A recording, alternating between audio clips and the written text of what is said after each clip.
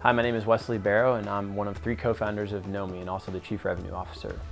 So Nomi is the world's first offline marketing platform that leverages multiple types of sensors in stores to help any brick and mortar business make the most of the store experience. So Nomi's customers are using this technology by placing different types of sensors in stores and then using the data to acquire new customers, to convert browsers into buyers, and to increase more loyal customers over time by using engagement inside the store.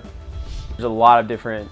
use cases across a lot of different verticals. Some of the things that we found to be most effective is number one, doing zone level conversion, where you can actually match up zone traffic to purchase data from that zone to understand not just how well your store is converting, which is the historical way to measure a store's performance, but also to understand down to an individual type of inventory. So you can add more inventory to that single store or take away inventory in that store depending on what you're learning.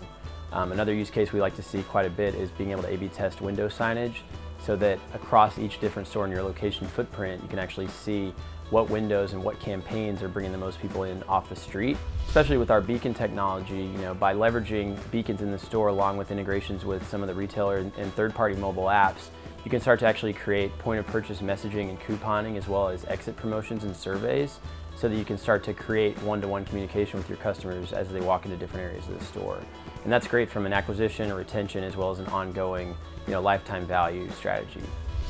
One of our earliest customers is a regional salad chain that sponsors a music festival every year, and one of the things they brought to us as an opportunity was the ability to put our technology out at the festival to measure how many people interacted with their VIP tent and some of their on-festival cafes to actually measure if that drove the needle and moved the needle to their stores within the different markets where they operate.